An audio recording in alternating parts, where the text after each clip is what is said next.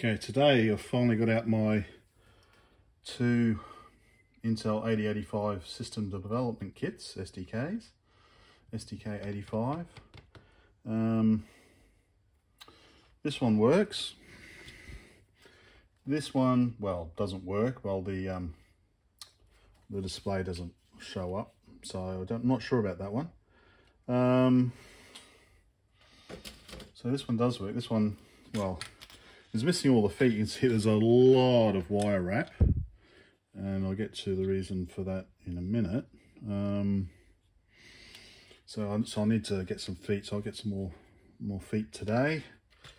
So yeah, it's the for the 8085, which came out in 1976. Basically, it's identical to the 8080, but it runs on 5 volts only, hence the 8085, whereas the 8080 was plus or minus 5 volts, and I think plus 12 volts or minus 12 volts. Yeah, so the 8085 was a lot simpler to power. It also had some functionality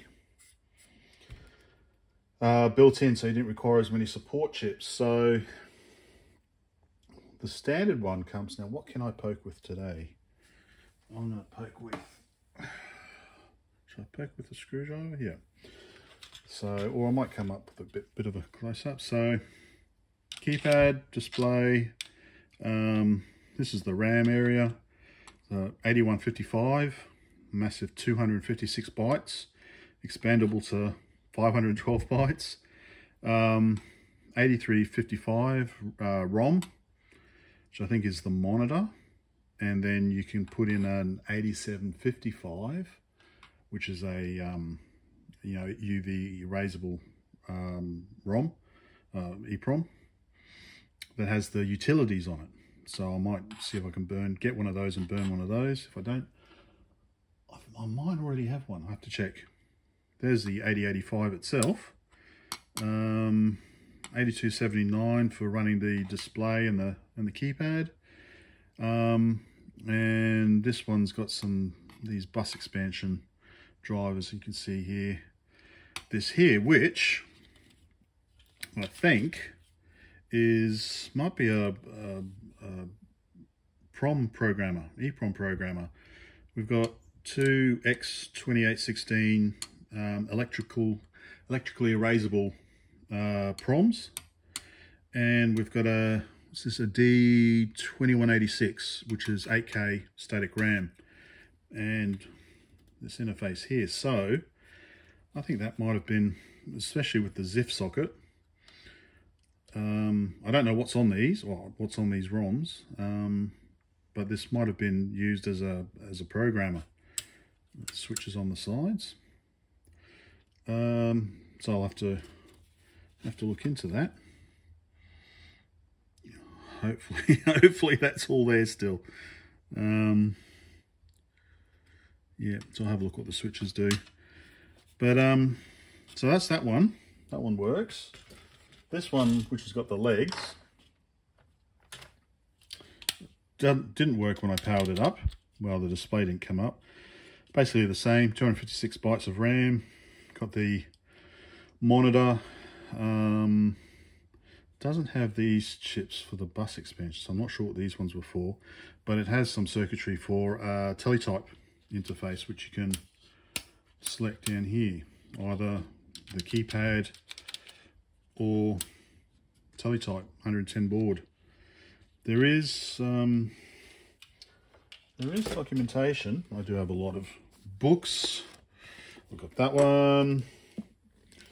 Microcomputer theory and applications with the Intel SDK-85. Bit of light reading there. Microcomputer experimentation with the SDK-85. I'll do some more reading there.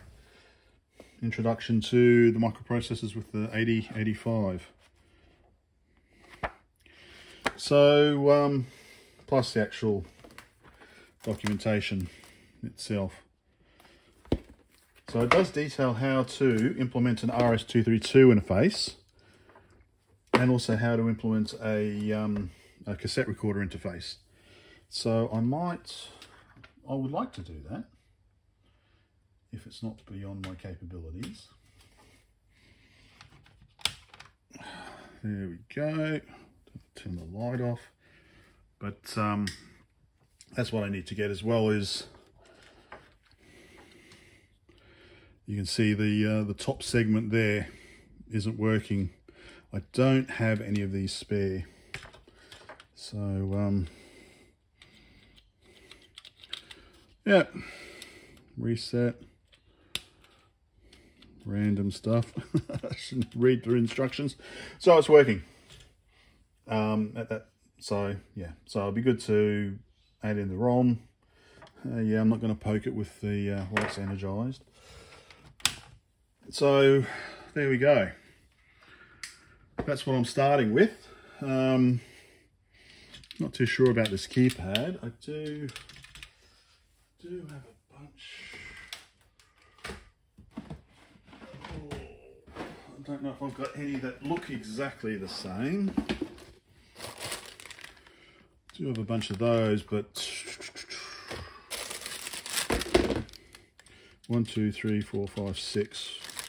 1, 2, 3, 4, 5. 5 by 4. So almost on one strip short. So let's see. I might replace that as well.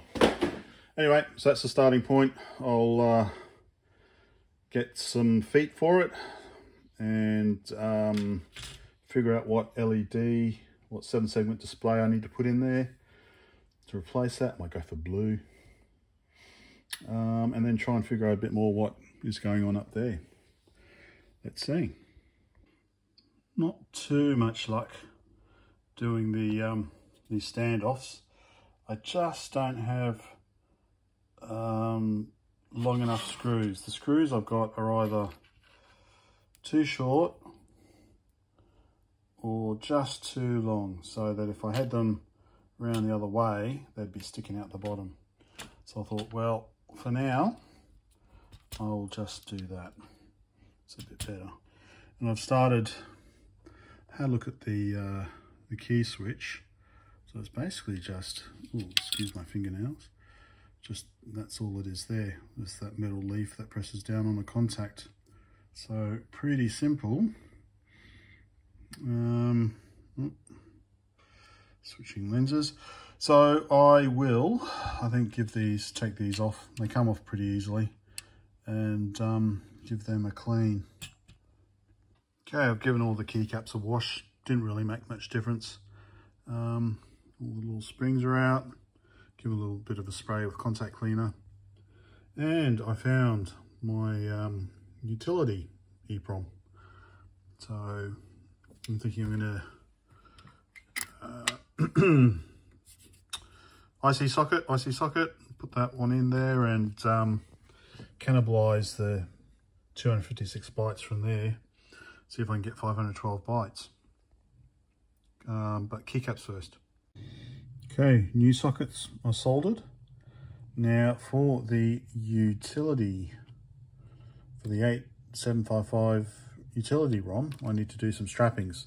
So this is actually an 8755A. And according to the documentation,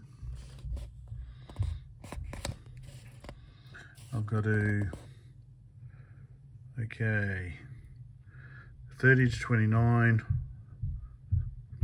33 to 32, 13 to 14 are open, 15 to 16 are open.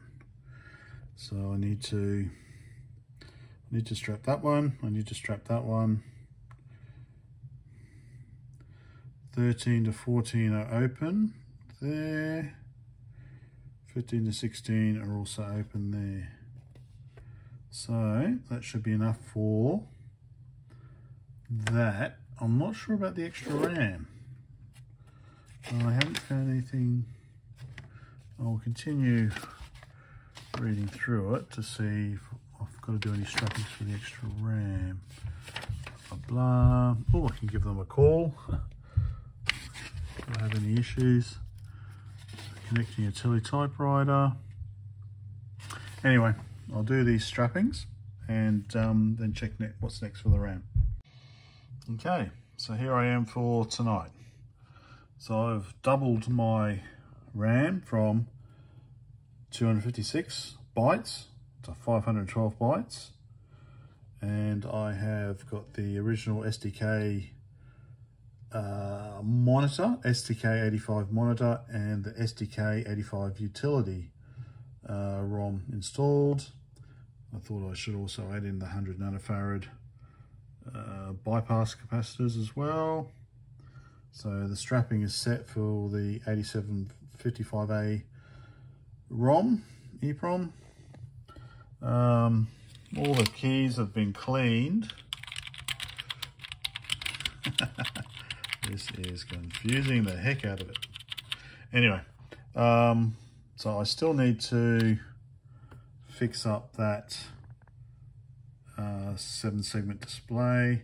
Maybe I'll use this one as spares and grab it from there, because there's nothing really, haven't really used this one, so I'll probably clean all that off anyway. I've taken the RAM from there, and then see if I can get that working. But that's where I am at the moment. Getting there.